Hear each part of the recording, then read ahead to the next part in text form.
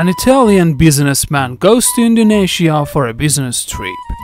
He hates Indonesian food, so he asks the concierge in his hotel, "Is there any restaurant where I can find Italian food here?" The concierge says, "You're lucky, sir. A new pizza restaurant just opened and they deliver." The businessman asks for the restaurant's number, goes back to his room, and orders the pizza. 30 minutes later, the delivery person shows up with a pizza. He takes the pizza and eats it. Suddenly, he's sneezing and shouting to the delivery person, "What did you put on this pizza?" The delivery man bows deeply and says, "We put exactly what you ordered on the phone, sir. It's pepperoni."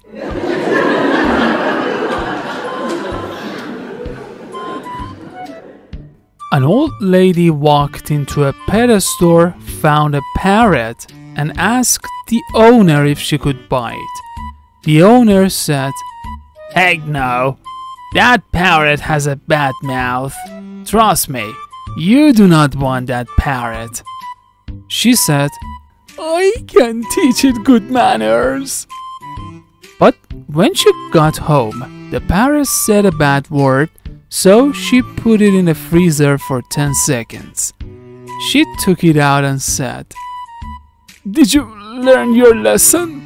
It said another bad word, so she put it back in for 30 seconds.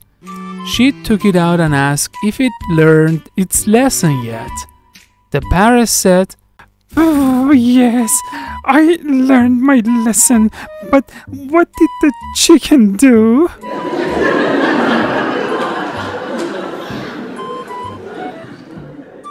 A man goes into a pet shop to buy a parrot. The shop owner points to 3 identical-looking parrots on a perch and says, "The parrot on the left cost $500. "Why does the parrot cost so much?" asks the man. The owner says, "Well, the parrot knows how to use a computer." The man then asks about the next parrot and learns that it costs $1,000. Because it can do everything the first parrot can do, plus it knows how to use the Unix operating system.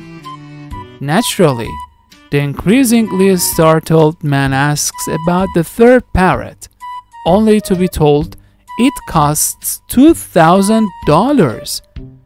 Needless to say, this begs the question, what can it do?